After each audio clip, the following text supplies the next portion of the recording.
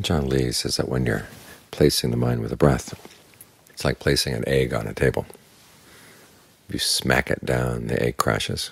You just place it gently right there, so it just touches. Don't put too much pressure on it. You try to keep the mind and the breath at a state of normalcy. We adjust the breath to bring it to normalcy. We try to find the areas where it's not normal, where there's blockages, where there's tightness that doesn't have to be there. It will allow our awareness to work through those things so we can bring the mind to normalcy, bring the breath to normalcy. Because it's when everything's at normalcy, that's when you can see things for what they really are. When your mind is way out on a limb, all it can think about is how dangerous it is and where it's going to go next. And it'll jump at anything.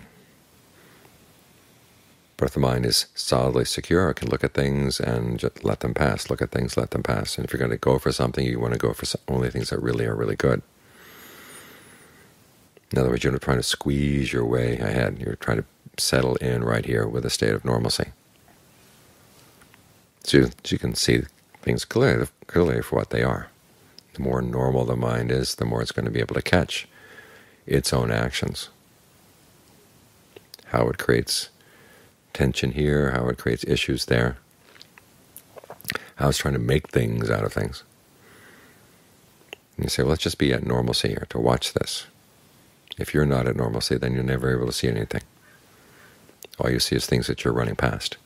So you try to bring the mind right here and settle down gently, but securely.